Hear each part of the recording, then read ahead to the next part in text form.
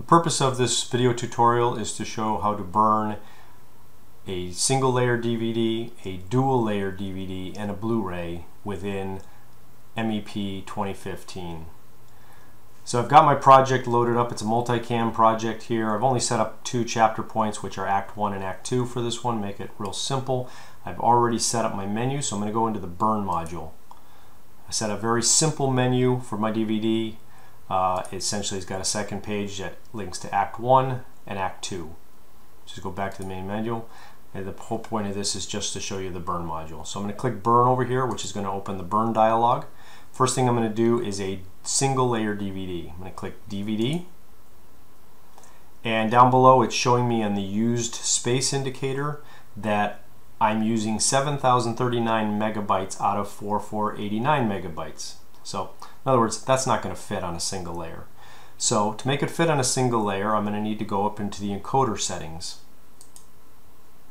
and I'm going to click, first I'm going to check the presets up here, which is a standard DVD NTSC.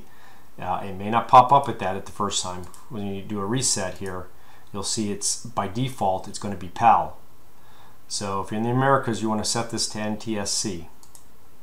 So go down here, choose NTSC. I'm going to choose NTSC widescreen. I'm running a 1920 by 1080 high def footage here. And now I'm going to click adapt to the bitrate to fit onto this single layer size disc.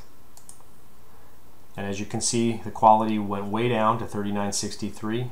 And so the quality is going to be less, but it's now going to compress it onto a single layer DVD. It's now using 4482 megabytes out of 4489 megabytes. So that's a pretty good calculation algorithm that gets it to fit right on there. I'm going to encode this into a directory instead of putting it directly to disk. So I'm clicking encode to directory. I'm going to establish a new folder for that, for the video folder to go into. So let's just call this temp DVD 1. And as soon as I click OK on that temp DVD 1, it's going to immediately start encoding the movie. Okay, so now we have our single layer DVD encoded. Let's go back into the burn module, and we want to do a dual layer DVD. So open the burn dialog, go to DVD, and it's got our settings from the last time, 4482 out of 4489. I can go into the encoder settings. I can go back up to the standard NTSC widescreen, and it's going to have the full size there. I'm going to go back to the other screen, and you'll see it's back where it was, 7039 megabytes out of 4489. Well, it's not going to fit. So now I'm going to open up my disk tray on my writer. Sorry for a second, as I got to bend down to put it on my writer. So I put a dual layer DVD in. Now I've got to wait for it to recognize that a dual layer DVD has been inserted before it'll resize this. So let's wait for Windows 7 here to pop up a notification on the screen that a DVD has been inserted. And once I see that, I will go to my encoder settings. It's already done that. Sometimes it does, sometimes it doesn't. It's already recognized. Now it's 7039 megabytes out of 8152 megabytes. So it did a good job recognizing that a DVD dual layer has been inserted. So I'm ready to go. I'm going to go back and check my encoder settings, make sure it didn't set to PAL, and it didn't. It's at standard DVD NTSC widescreen. You have other choices here you can do without the widescreen setting with just basic NTSC. You can also do AC3. So I'm going to leave it on DVD NTSC widescreen. I'm going to click OK, and I'm going to go to encode that in a directory now. I'm going to set up another folder, just call it temp DVD dual layer, and as soon as I click OK, it's going to give me a message. I forgot about this. It's going to give me a message that says the project requires CA dot, I don't know what the CA dot is, 7039 megabytes of free disk space. The encoded files would not fit onto a disk. That's talking about a single layer disk. Do you want to automatically split the project into several project parts?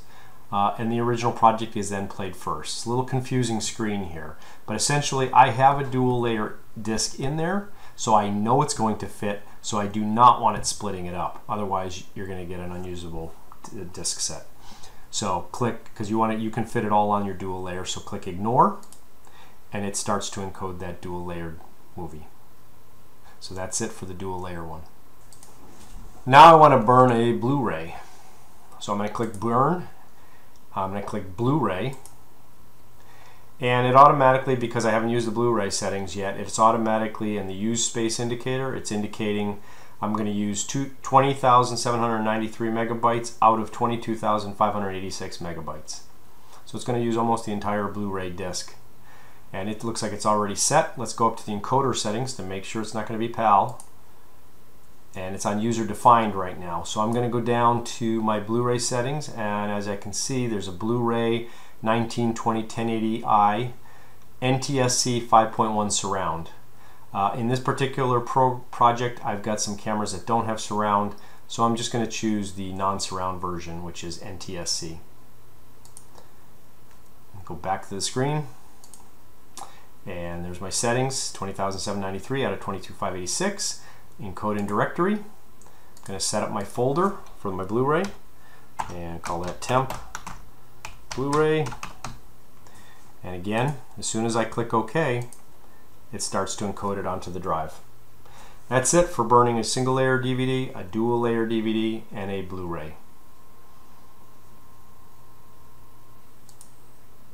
One thing I should mention here is I had some problems really burning initially with this program. One of the things was you have to put the dual layer disc in the drive.